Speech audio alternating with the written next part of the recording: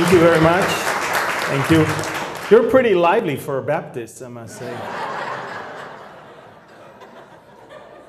You know, the Baptist pastor that told me that the Baptist will be first in heaven, because the Bible says the dead in Christ will rise first, and then, but then he told me that. Well, you're pretty lively, so I think it's a joke after all. And I was invited to several Baptist churches throughout my life, and I always found them much different than what they describe themselves. And this is great to be here. This is the very tail end of a very long speaking tour that I had, for the most part in Mexico this time. I spoke in probably 8 different conferences there. And one of the things that I was encouraged by the most is that the younger generation is getting more and more involved and into the Word of God over there, I'm saying. I'm not sure what's going on here. I'll find out shortly. But the thing is, you know, we, as much as we want to study the Word, we have to also pay attention to the fact that there's those generations behind us that, for the most part, the world is doing a very good job in taking them away from the Word of God and from Jesus. And so we have to really praise God when we see 15-year-old and 18-year-old and 21-year-old that are running to prophecy conferences, and they really want to understand how current events happening in the world today are actually something that the world could have known if they only read the Bible. The Bible, to me, is not a religious book. In fact, the Bible to me is the proof that religion is wrong. I remember the first time when I accepted Jesus as my Lord and Savior, it was still without reading a verse in the New Testament. You know, Jesus himself never preached from the New Testament.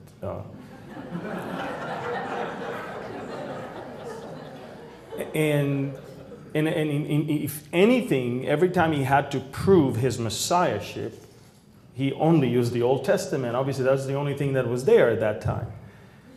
And so the first book that I read was the book of the prophet Isaiah. I was always drawn to what the prophets had to say because I found them interesting characters. I found them people that are so different than what prophets today are. You know, people that are calling themselves prophets nowadays. I always tell people I'm from a non-profit organization. Don't count me as one of those. I truly believe that the Lord speaks or spoke in the ancient times to the fathers, as Hebrews 1 says. He spoke to the fathers through the prophets. And in these last days, of course, he speaks to us through Jesus Christ. So Jesus continued in the mantle of that which the Old Testament prophets began, and all of them spoke of him, obviously, and most of them did not even know that. That's the beauty about the prophets. They saw things, they could describe events that they had no clue what they're going to look like and when they will take place. And sometimes you see that a prophet can talk about the first coming of Christ and the second coming of Christ in the same chapter without knowing how much of a valley between those two mountain peaks you're going to have of almost 2,000 years. So it's very interesting how the first prophet that I chose to read is prophet Isaiah. And the first chapter, chapter 1, is a chapter that slices to pieces religion. And you can read it when you get back home. You understand that God said in his own word, your Sabbaths, your new moons, your festivals, all of your things I hate. That's what he said. Not that he hate his word or his commandment. He hate what people turn them into. He hated the man-made system of do's and don'ts, and from the very beginning, you could see that that is the one biggest allegation of the establishment against Jesus, was the fact that he was basically exposing religiosity. And I believe that one of the biggest problems nowadays even is religion. And we have to be very, very, very careful to always stick to the Word of God and not to fall into man-made laws and rules that's exactly what keeps away or turn off the younger generation. And I think that's why one of the biggest sins of the church in teaching the Bible is that they have ignored 30% of the Bible for the longest time. And these are the Bible prophecies. And why? Because people had a hard time with them. They don't understand them. They don't understand what he talks about. Therefore, let's not talk about it.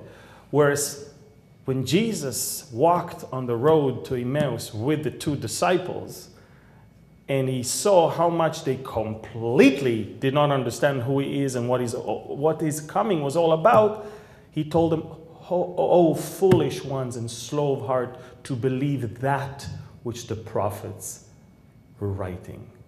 In other words, we can even go to church. We can even call ourselves followers of Christ and miss the whole point if we don't understand what his role and what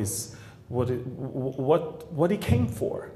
And so this is why, for me, as a Jewish person born to a Jewish family, attending synagogue on the holidays only, because I always thought I want to, get to know God, but once I got there, I was so turned off by religion. People would take the book and read, and they would pray while looking all around and seeing who is here, who is not, and why is not here, and why. And then I was so turned off by all the religious practices, and I was so drawn to God, but I couldn't find him there. And of course, the long story is that in the very lowest point of my life, when I wanted to take my life, when I wanted to not stay here anymore, this is when he reached out to me with his hand. And then I'll never forget it. I prayed that night, and I asked God. I didn't even know how to pray.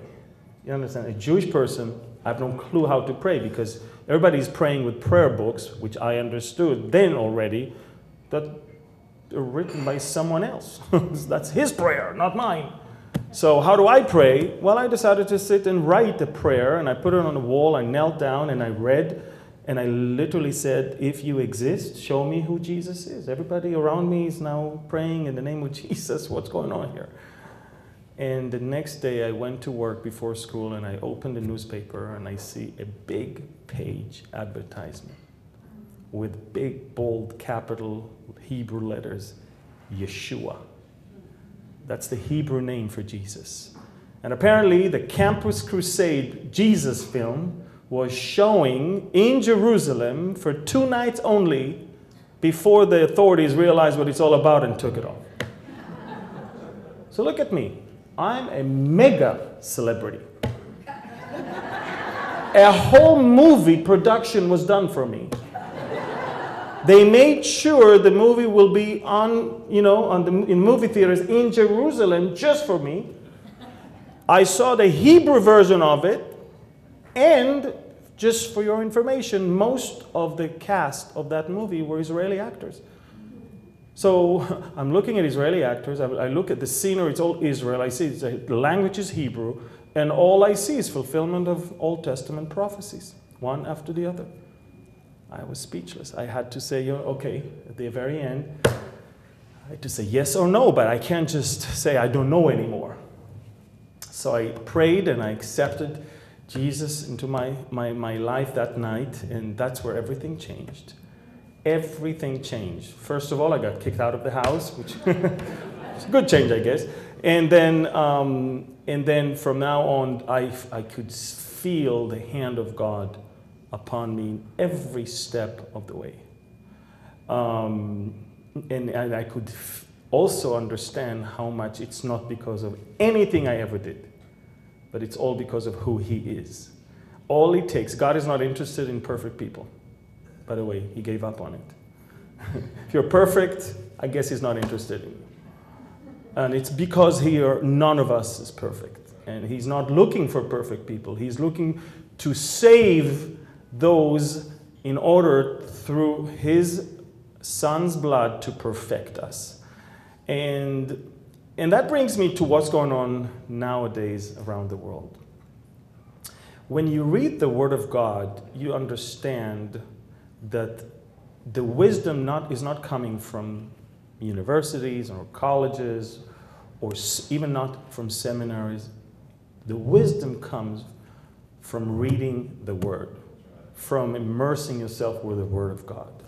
And when you read and you find yourself in the Word, then you basically take those spiritual glasses, you put them on, and everything becomes pretty much clear. You understand what's going on in this world right now. You understand that the mystery of lawlessness is indeed already at work. You understand that there is something in this world that yet is still restraining. And you understand that the time is coming and that restrainer is going to be taken out of the way, and then all hell will break loose. And probably 6-7 months ago, America had an accident. The route for self-destruction that lasted 8 years somehow came to a standstill because an accident took place. Let me tell you something, guys. I held in my hands a copy of Newsweek with an interview of Hillary Clinton as president. Did you know that it existed? Yes. The copy is there. On the cover, it's Madam President, and she described how she broke the glass ceiling. I think she broke something that night, but I'm not sure if the glass ceiling. I think it was the big screen over there. Guys, everything was well prepared, and something went wrong.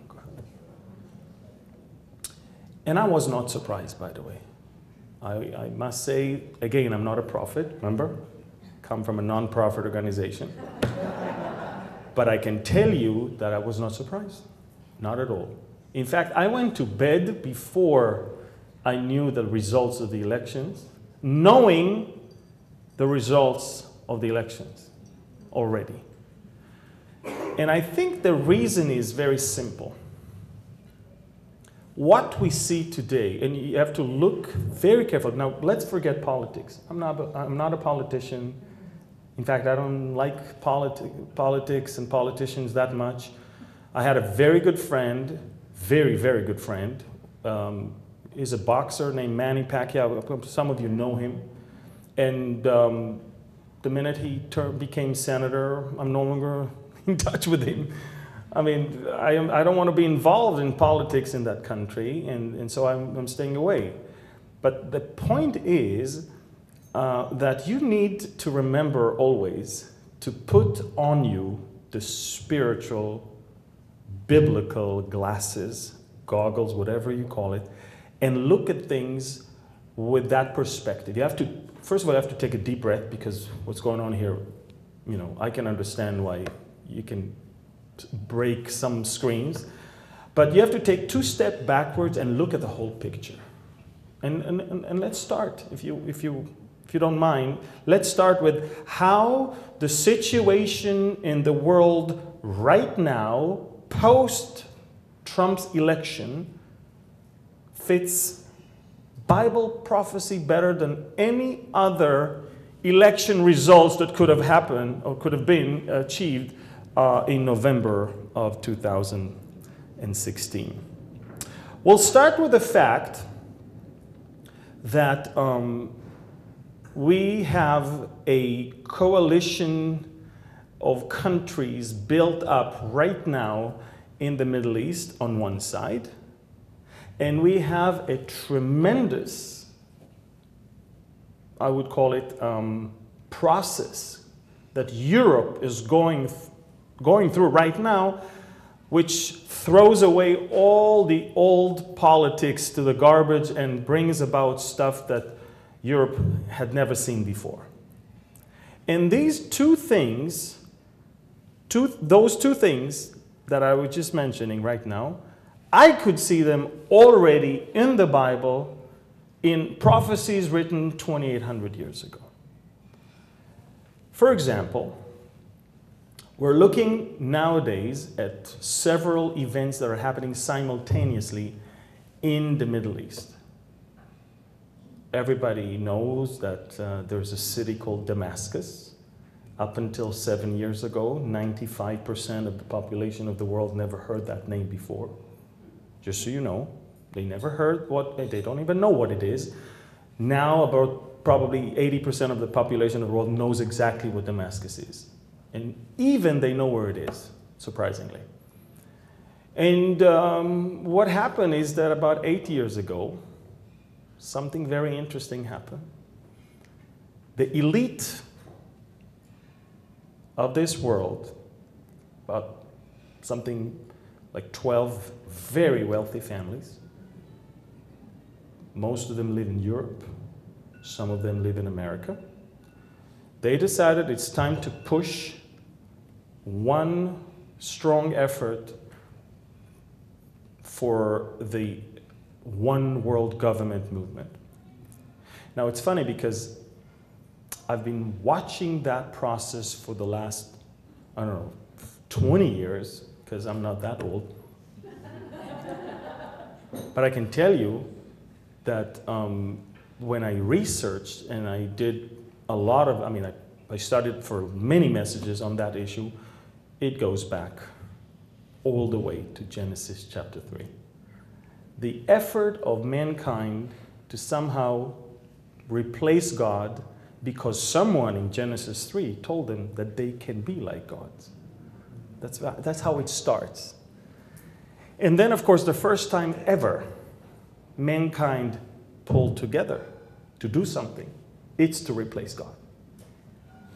And so we see that process, and it's very interesting because the elite met and they decided to give the newly appointed president of the United States of that time, who was groomed by them to that office, a task.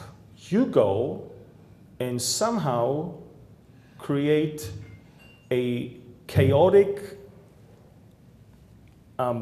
situation in the Middle East that will bring down all of those tyrants, because they are those that are standing on our way for a one world government. They won't let go of their seat.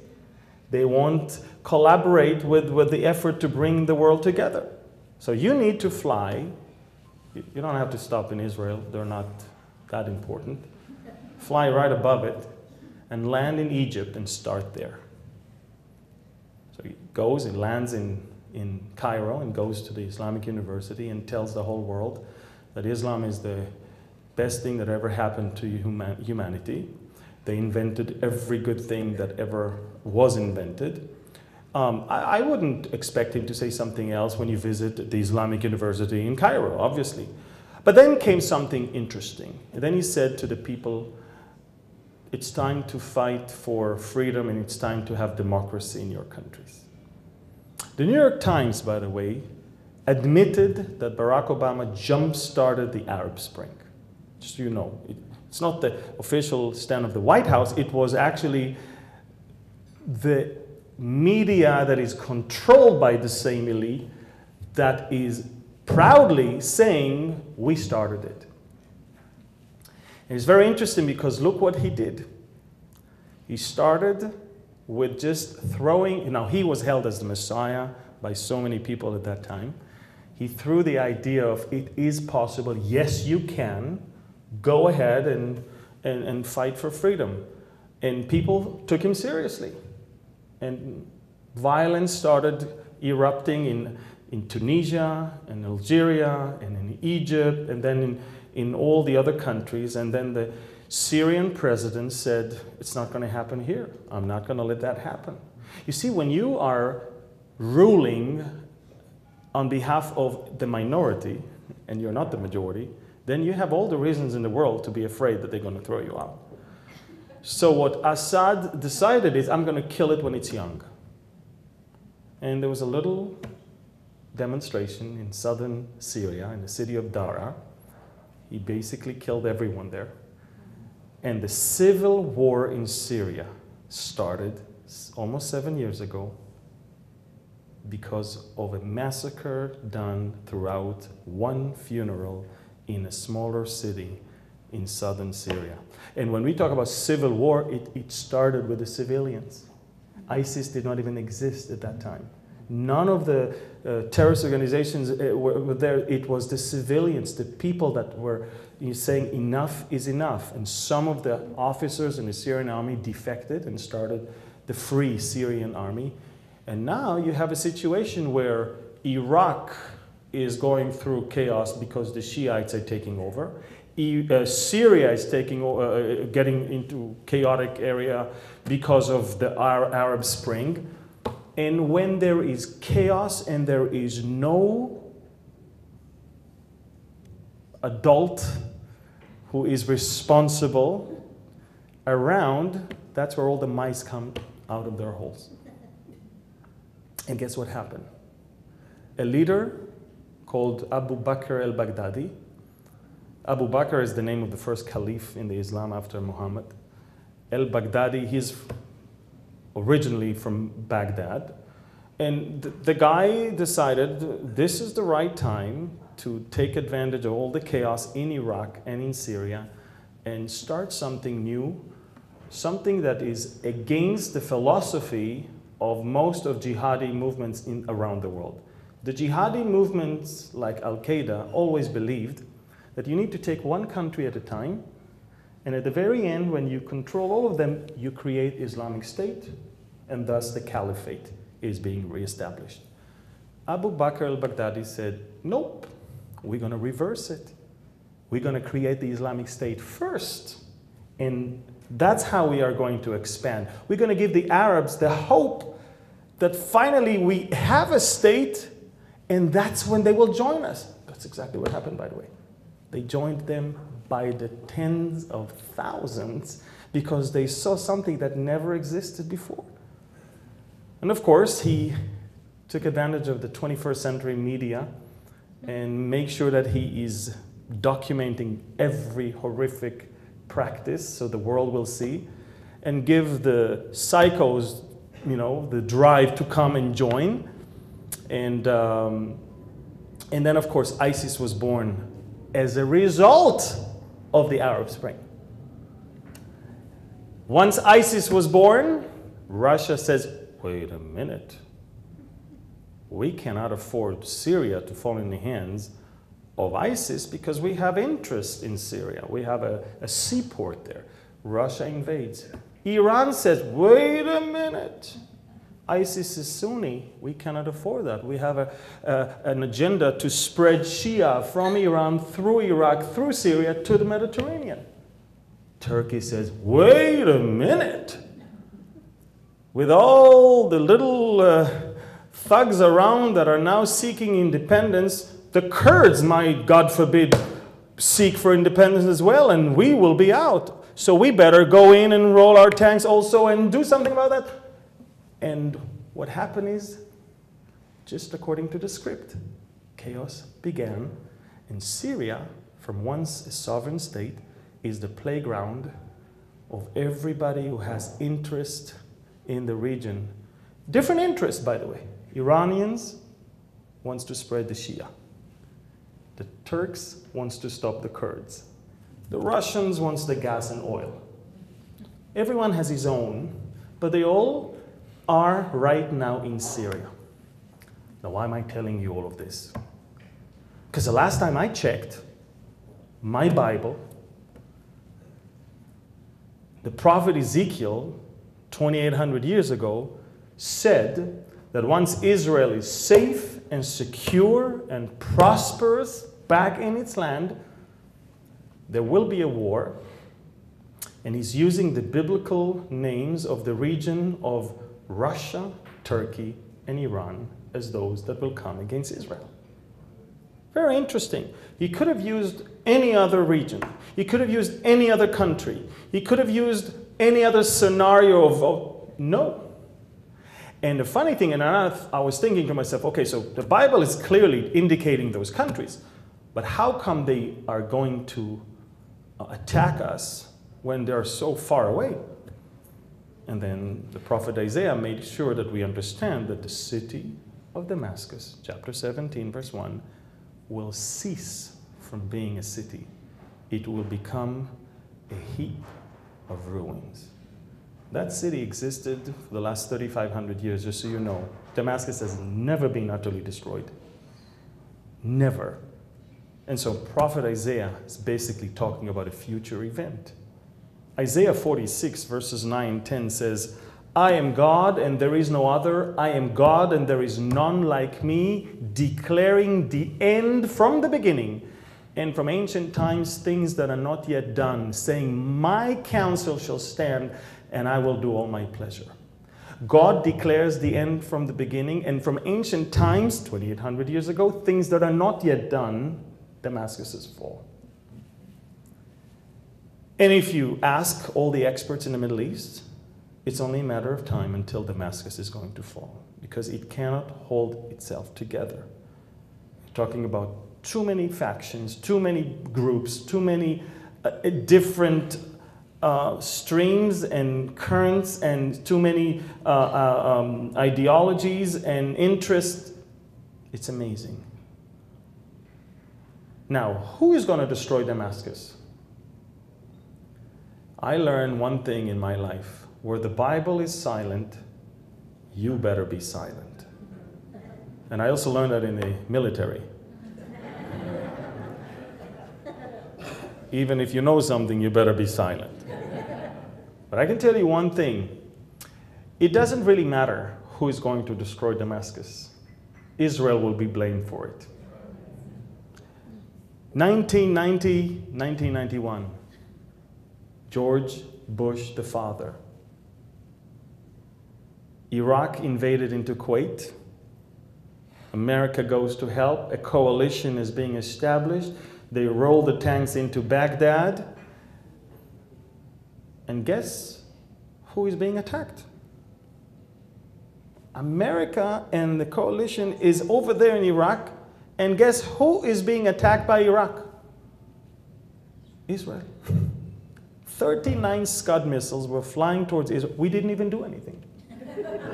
We weren't even there. Blame the Jew. Now, you have to understand something. That's how it works in the Middle East. All of their internal problems will always find a solution when they unite over one thing, and that's, of course, against Israel. And for years, they were united against Israel. And for years, I've been teaching that they're not going to stay united. And people were laughing at me. Because, of course, they hate us, that's the religion, and that's this and that. And I said, guys, you don't understand something. The Bible says clearly, in the same prophecy of the attack on Israel, that there will be at least one major big Arab country that will criticize this attack. And the last time I read, it is called Sheba and Dedan. And the last time I checked, Sheba and Dedan is Saudi Arabia of today. So Saudi Arabia is making a U-turn, and from sponsoring terrorism heavily, is actually moving to the side of criticizing the sponsors, Qatar, hello, and moving to the side of those who benefit from financial relationship with Israel. And for the longest time I used to say that. And then came the accident. Your accident. and your accident shows up, and I'm sorry, I don't want to disrespect, I really like him a lot, just so you know. I like him a lot because he's so not a politician. And I like him a lot because he knows the system so good, and that's what drives him crazy. It is the same people that came to his parties 3 years ago and admired him.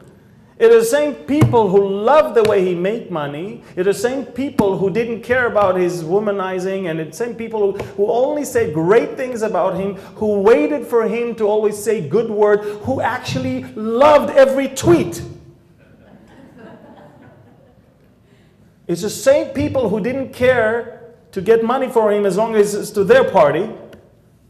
And suddenly this is the devil. And the funny thing is, he's still the same.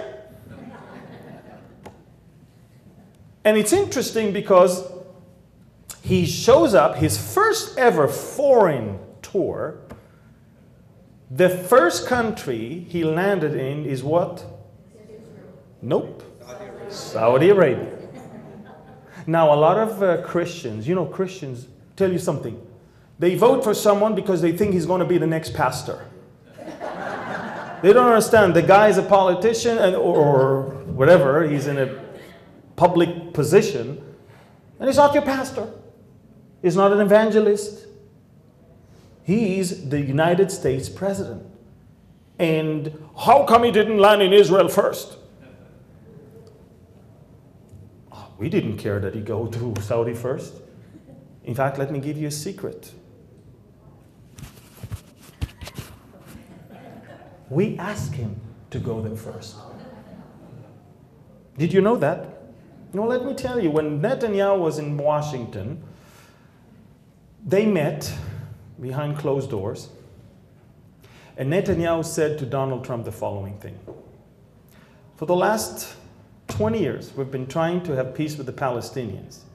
And their weapon was, you'll never have peace with the Arab world unless you give us whatever we want. Well, it didn't work for 20 years. How about changing it?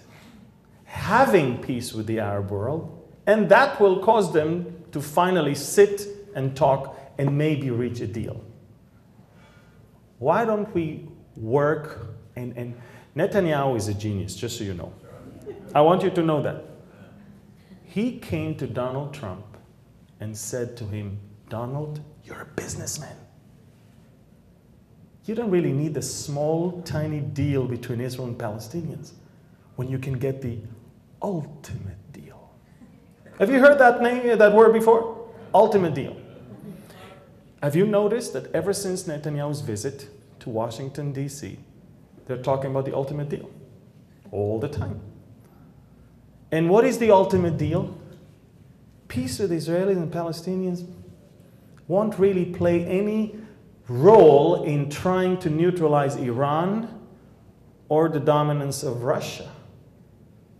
But if we start with the big picture and start somehow pushing the Arab world to understand, the Sunni Arab world, to understand that as long as they stand against Israel, Iran is celebrating, that may change their mind. So Trump took notes, called his advisors, and said, let's plan a tour. Saudi first, because I need to deliver a message to the king. And I need then to go to Jerusalem to bring the message to the prime minister. Now you understand why he flew all the way there. And then he told his advisors, the speechwriters, I need first to tell the Saudis that I want a big conference of all the moderate Sunni leaders, and I want to tackle the whole support of terrorism right there and right there, and I want to make them understand that there's a new guy in the White House, and if they want to be on my side and fight with me, and if they want to somehow stop the, I would say, wild expansion of Iran, they have to be on the right side. He goes to the Arab world,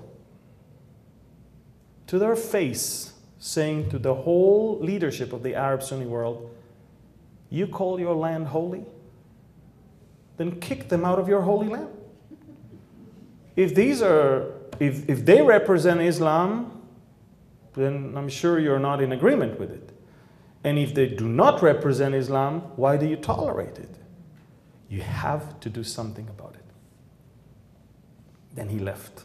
By the way, he started a fire and he left. Then he landed in Israel. Pay attention. The Saudis received him like a king, unlike Obama, knowing that his best friend is Netanyahu, knowing that he brought a message from Netanyahu, knowing that he believes of the Jewish rights over Jerusalem, and knowing that he's about to go as first president in the history of the United States to visit the Western Wall while being president of the United States. First ever. Knowing all of that, they liked him. Why? Because at least we know what we're dealing with. For the last 8 years, somebody was telling us he likes us, and he was stabbing us every time we turn around. And we found him in bed with Iran. And not just in bed with Iran. There's one thing that a lot of you may not know, but when the Iranians had a deal with the Americans, I don't know if you know the Middle East, but we don't cut the deal just like that. You put your price, we put our price. You put your price, we put our price. Boom, boom, boom, boom. And somewhere, we're going to meet in the middle. Well, the Americans thought that the deal was over when they shook hands. Well, no, and not in Farsi.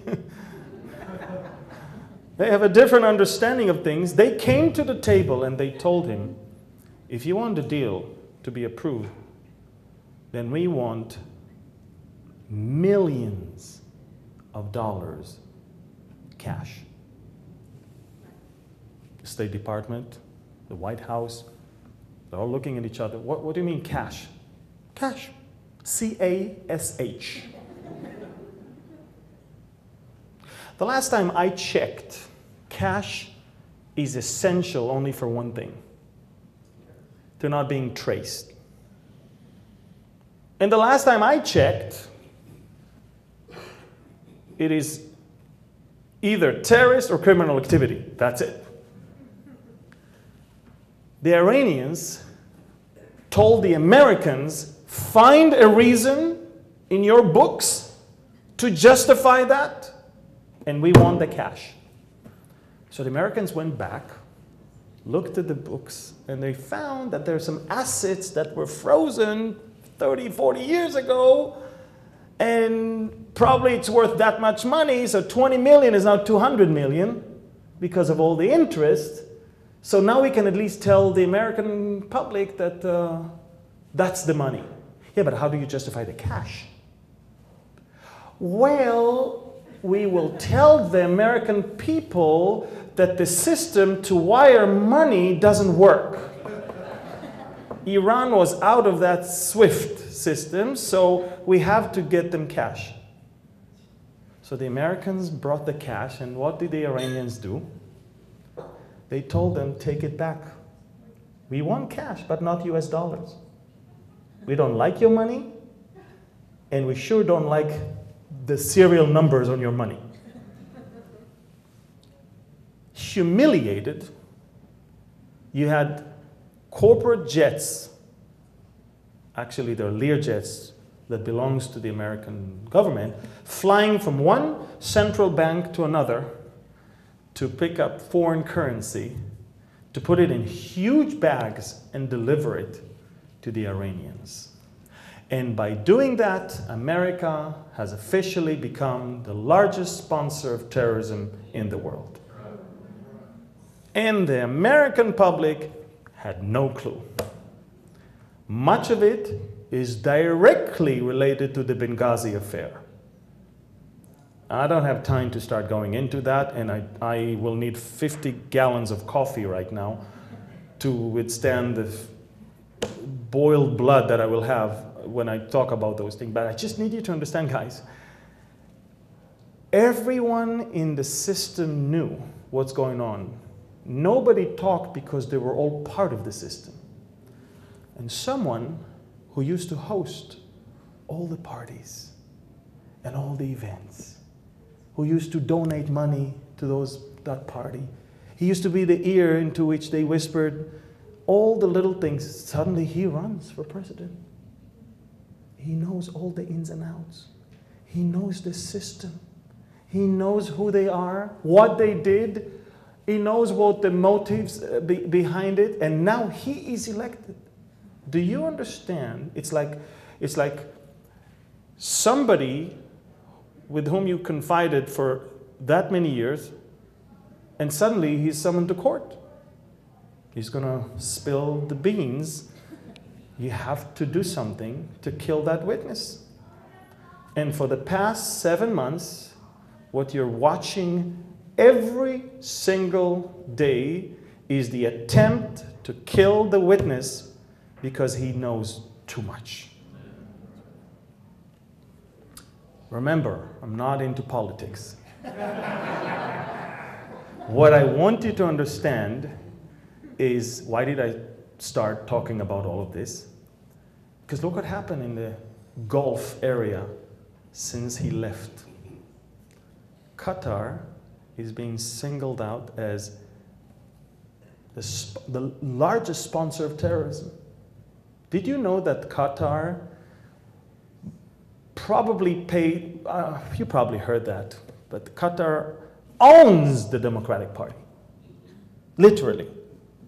It all started with Bill Clinton already, but Al Gore, you've heard of him, when he left the White House, he bought a small TV station, something that I don't think he paid more than $1 million. Qatar paid him $500 million for that TV station. Now, if that's not bribery, I don't know what it is. And they took that and made it Al Jazeera in America. And Al Jazeera in America is to be the trumpet, not Trump, the trumpet, for the Arab Spring. If I can tell you up front, we know that if Al Jazeera did not exist, 600,000 people would be still alive. I can tell you up front. They were those who ignited, poured some oil in the fire, and made sure that all the countries will start their uprising and uproar, and they will be killed by the thousands every month. So Donald Trump left that area, and now the Saudis are saying it's time for us to deal with Qatar. For the longest time, the Qataris were playing a double game. They were the Sunnis with us, but they sponsored, guess who? The Houthis rebels in Yemen. Houthis rebels in Yemen are attacking Saudi Arabia every day. Rockets were flying to Mecca and Medina, just so you know, by the Houthi rebels that are getting all of their stuff from Iran. So the Saudis suffer from Iran indirectly, from Yemen, and Qatar funded the Muslim Brotherhood that caused so much damage to the Egyptians. So the Egyptians and the Saudis, the two largest countries in the region, suffer greatly from that tiny little dot on the map called Qatar because of their hundreds of billions of dollars that are poured into the system. Now, they're not only doing that. They bought banks, they bought department stores, they bought football teams, they bought rights to broadcast sport events. They even bribed FIFA, the Football Association, so they can have the World Cup in 2022 in Doha, Qatar. Because that's how you get into the mainstream, that's how you get to the public, not only. And right now, your internet and your Facebook is flooded with little short clips of how come Qatar is the good guys here and Saudi Arabia are the bad guys in this whole area. Rigged system for sure. So now Donald Trump lands in Jerusalem, comes to the Prime Minister's office and says to him, I've got a yes from the king. Ladies and gentlemen, the mother of Sunni Islam, the mother of 85% of the Muslims worldwide, the mother of the holiest sites in the world for Islam, is actually switching sides before our very eyes, and the world is not even aware of that. You know who is aware of that? The Iranians. And you know who is the proxy of Iran in Lebanon? Hezbollah. And you know what the leader of the Hezbollah yesterday said? Muslims, be careful. Look what happened. We are becoming friends with Israel without Israel giving the Palestinians anything in return. He's watching the process happening, and he's calling the kid by his name. Ladies and gentlemen, at the same time that the Middle East is shaping itself for those that will attack Israel and those that will stand on the other side and criticize, Europe is going through a major change as well. Now you have to understand something. The French just elected a president who has no clue that he's the president. And for the most part, the French has no clue who their president is. All they know is that 20 years ago, he was only 19 years old, dating his teacher, who later on divorced her husband to marry her student. They showed pictures of 30 years ago, and they show her walking with a little toddler on the beach. Anyway, but that's them 30 years ago. But my point is, the chaos in the Middle East. Now look what happened. The elite sent someone to start the Arab Spring. The Arab Spring worked in two ways. Chaos in the Middle East, and the chaos brought massive wave of immigration into Europe. The Europeans are panicking. What's going on here? The very extreme right wing is rising in Europe, and the French are so afraid. You see, Europe has a problem. It remembers its past of 1930s and 40s, and Europe is afraid to go back there. So in the effort to fight extremism, look what happened. They were so panicky that Marine Le Pen is going to win and become president of France that they ran and voted for someone. They have no clue who it is. And the French did not even pay attention that even in the very day that he became president, it's not the French Marseillaise national anthem that was played. It was the European one. And I know French. They're very proud people. They will not talk English to you. You go to France, you better know to speak French. If not, they will hit you with their baguette. No. I'll tell you something. The guy become president, 2 days later, shows up on TV. And guess what language he's talking? English. First time ever in the history of French presidents in modern days, although I believe Napoleon did not speak to his people in English also. Standing before the cameras, speaking fluent English, and not talking just to the French people, talking to the whole world. Telling the world that President Trump just pulled out of the Paris Climate Change Agreement, and therefore he opened the gate of France to all the American scientists and researchers to come and work in France to make our planet great again. These are the words he used. 5 days ago, The Economist, on their front page, shows Macron walking on water. And they say, the savior of Europe. Now, people are asking me, do you think he is the Antichrist? What am I, a prophet? I told you I'm not. But my job is not to point at who is the Antichrist, because if I do, that means I'm left behind.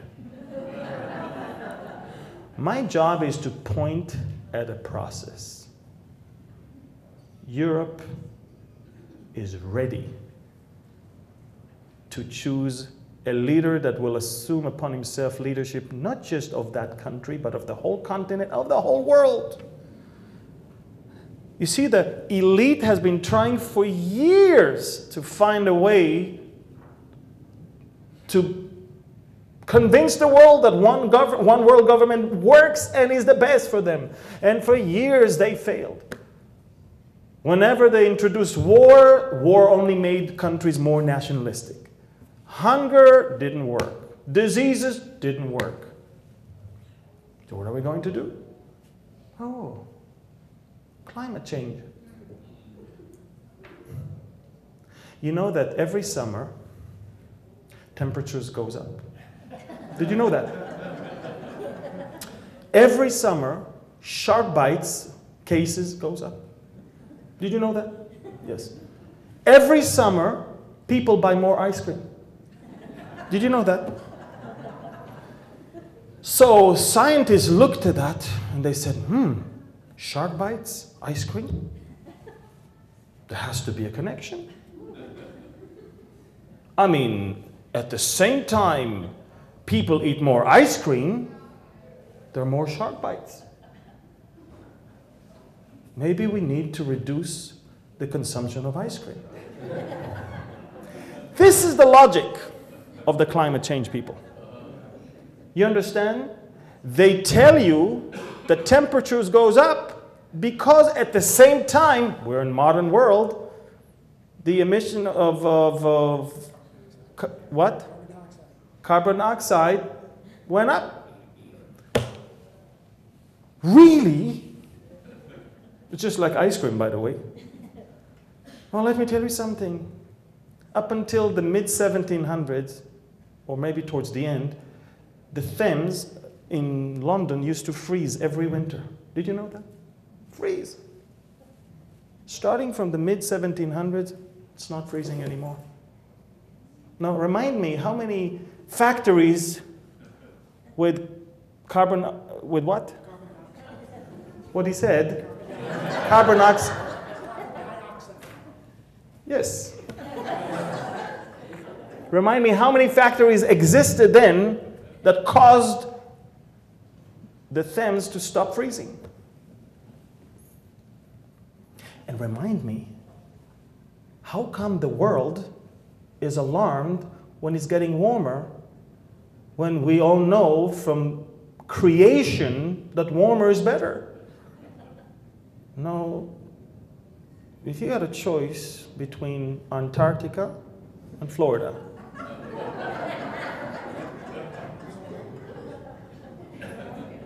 forget about Florida, Texas. I don't even know why you're not yet your own country. I will be the first one to vote for this country of Texas. One of my most favorite states in America is Texas. You can still find the good old America in many places, because America is changing. I've been coming to America for the last probably 18 years, and I, who comes from outside, I can detect huge change. all across the United States, even here in DFW.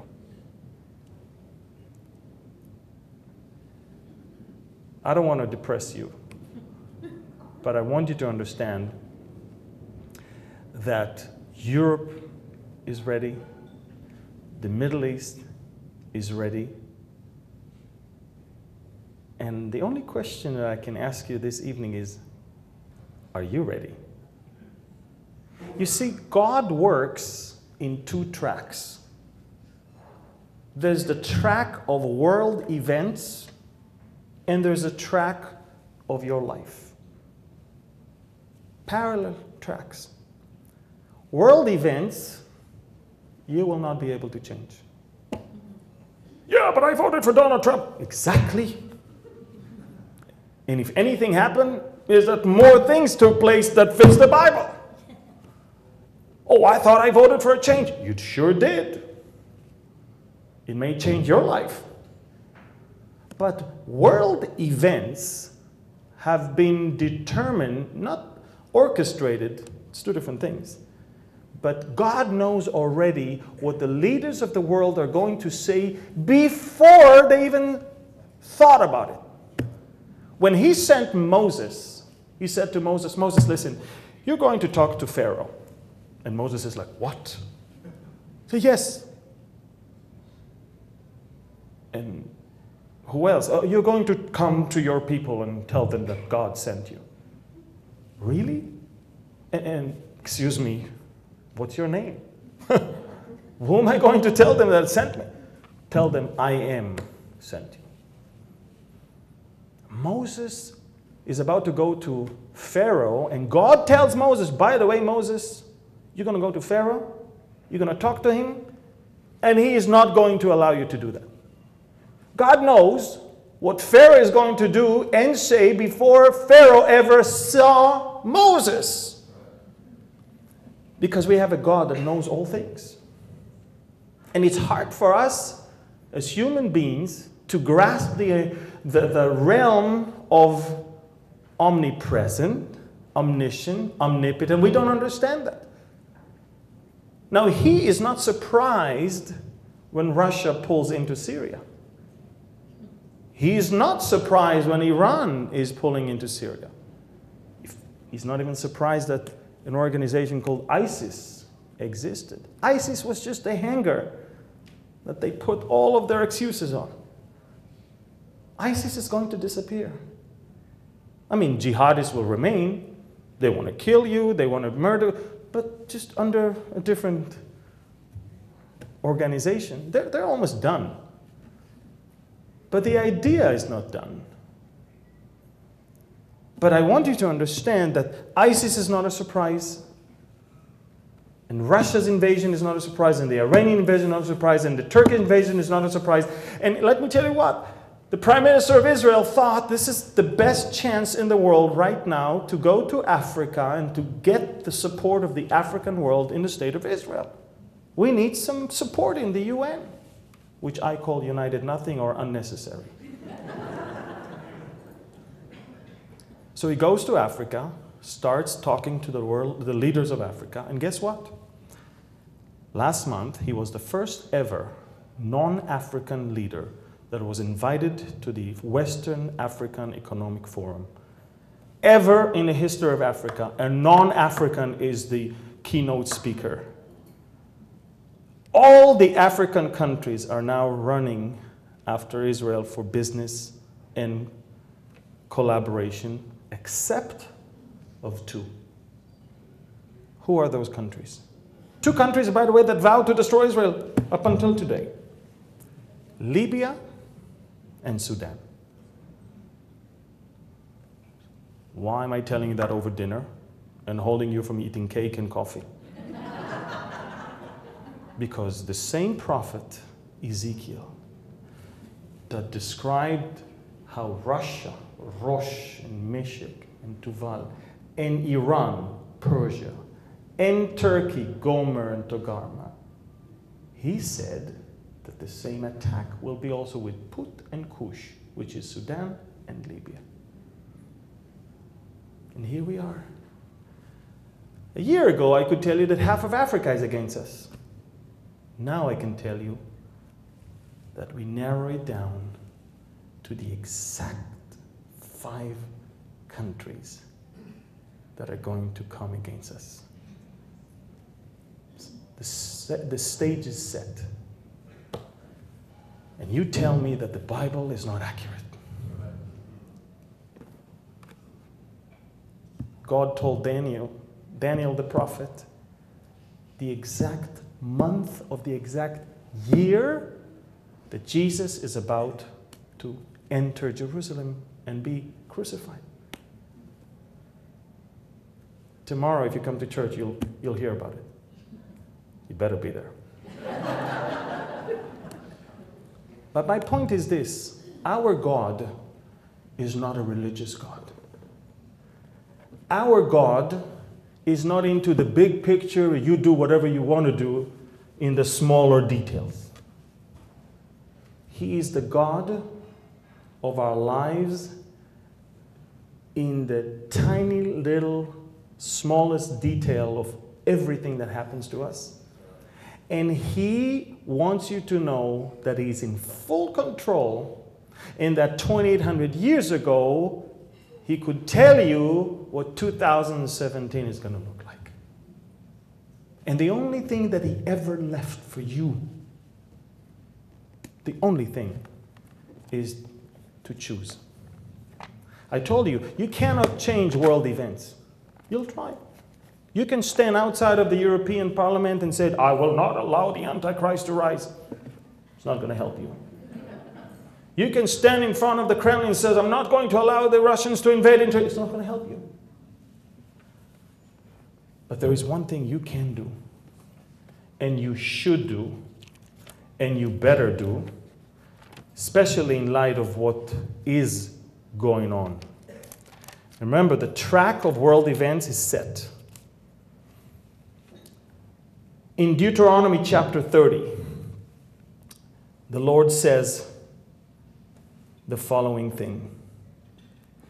In verse 19, He says, I call heaven and earth to witness against you today that I have set before you life and death, the blessing and the curse.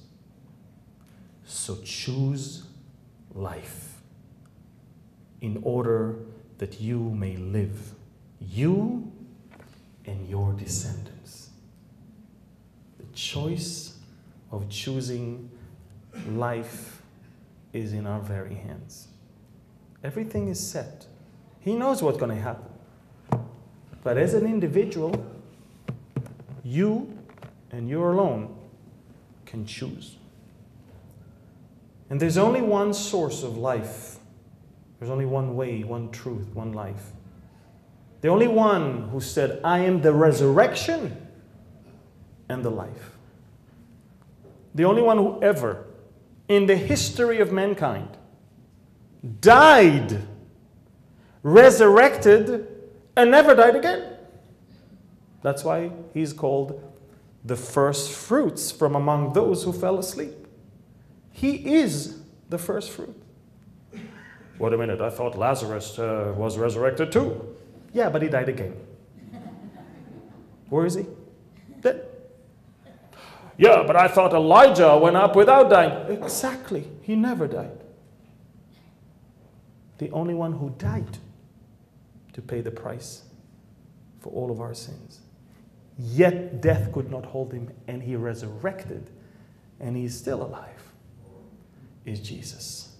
He is the resurrection and the life. And if some of you here this evening, you never chose Him, I want to tell you something. The clock is ticking. God is trying to tell you, can't you see?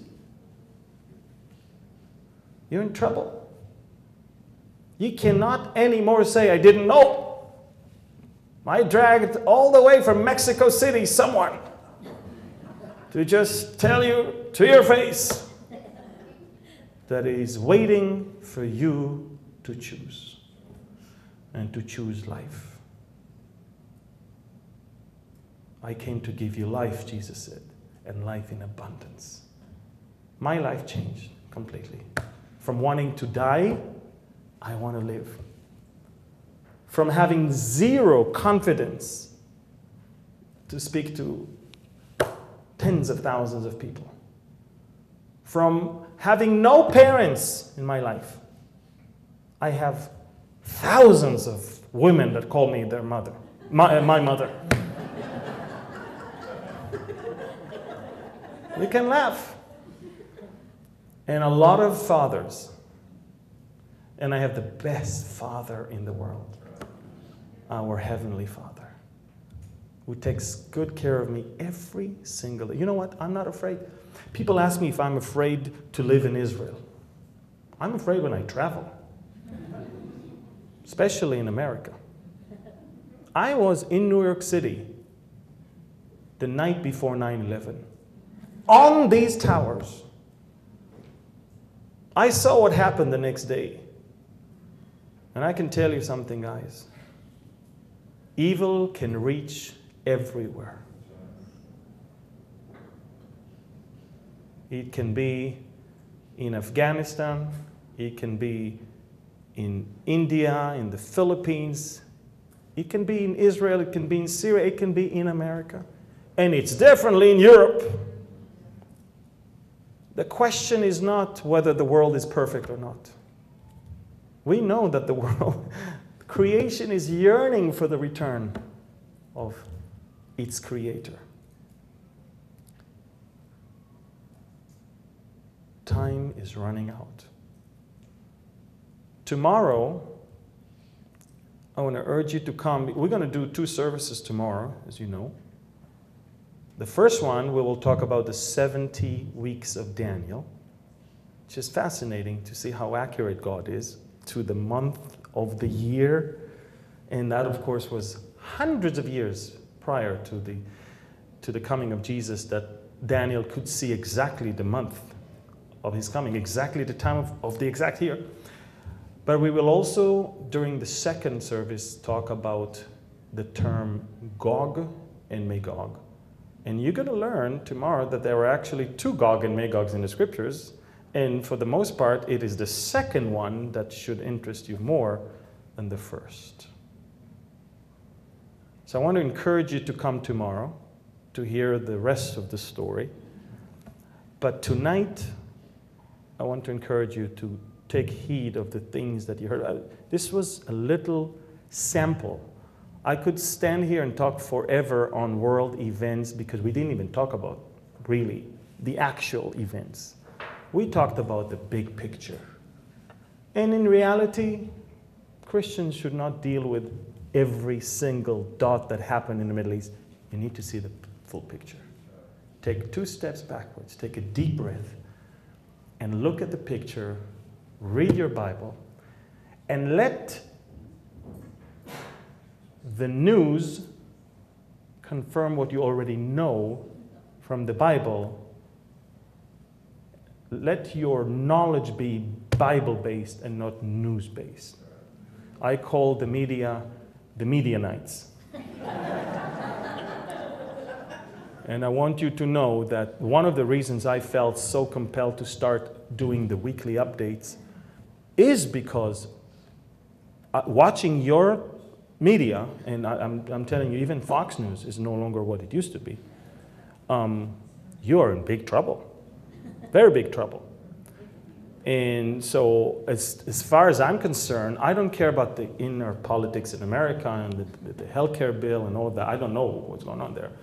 I only know that, you know, people like attention. So they will always oppose and oppose and oppose until they get the full exposure. But I do know that as far as what's going on in the Middle East, I think locals there can see better than your news networks. The Clinton News Network and all the rest of that.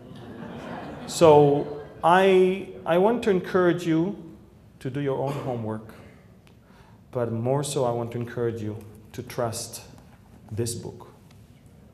This book not only has life in it, but it has the past, the present, and the future. It's His story. And I want you to know that once you accept Christ and you do that right choice, you know exactly the end of the story. And you're no longer panicking about it. You know who the winning part is. You know what you're going to go through. It's one thing I appreciate about Jesus. He never lied. He's the truth. He told the disciples, in this world, you're going to have tribulations. But be of good cheer. I have overcome this world. Let's pray. Father, we thank you so much that you know the end from the beginning. That you, through your prophets, that were moved by the Holy Spirit, gave us your plan because it wasn't any private interpretation of anyone. I thank you, Father, that this evening you brought people from different parts of the state and ways of life, and maybe even religious affiliation. But tonight, we put aside religion and we want to talk about relationship. So, Father, I pray that your Holy Spirit will stir up the hearts of your people to respond to your call to choose life. And as time goes by and running out, the urgency of the times and the seasons even more so, that we need to make up our mind very quickly. So we thank you this evening, and we praise you, and we admire how you are a God of the big picture as much as the little tiny small details in our lives. So Father, I thank you for everyone that is here. And I want to commit them into your beautiful hands. Salvation is not about what we do, it's about what you already did. Salvation is not through works, but it's by grace, lest anyone boast. So we thank you, Father, that in us and through us and by us, we couldn't really save ourselves. But 2,000 years ago, the Lamb of God came and offered himself. And he's the high priest seated right now by you. And he will come back as the Lion of Judah to establish his throne for him and for us. So we thank you and we bless you. And I would like to conclude with proclaiming over you the Aaronic blessing in Hebrew from Numbers chapter 6, verses 24 to 26. Yevarechecha Adonai v'yishmerecha. Ya'er Adonai panav elecha v'yichuneka. Yisa Adonai panav elecha v'yasem lecha shalom. Shalom is peace. And that's the peace of God that surpasses all understanding. It's the peace that the world cannot give, nor can even understand. But it's the peace that God wants to give all of you in the troubling reality of this crazy world.